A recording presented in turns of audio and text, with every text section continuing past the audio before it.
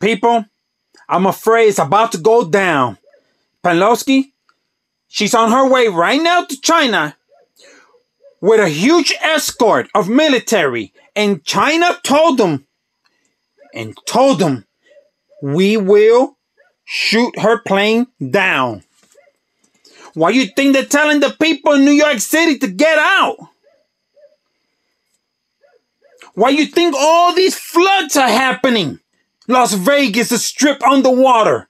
What do you think is all happening? Look at Kentucky. The rain, the clouds are just stopped. They parked right on top, and they killing people left and right. Again, everybody, all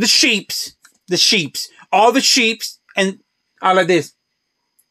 Glue watching all the water. The Hoover Dam dried up. No water for California. It's coming. Okay? Nostradamus, Baba Vaga prediction. They're all coming true. All of them. And yes, a nuke will go off. Because they said it. It's also in the $100 bill, the 2013. It's in the 2014 $10 bill. It's all there. It's in the movies. It's coming, people. New York City, that's where it's going to go. And I'm telling you how it's going to happen. They're going to drop a nuke at La Palma Island where the volcano is at. It's going to break it. It's going to set a tsunami. And it's going to, that's why they did the 100 miles inland around the whole United States. And this year they had a movie, the Miami, all that was underwater. If you were from the wall over there, you were screwed. Over here, don't try to come or we shoot you. It's all there.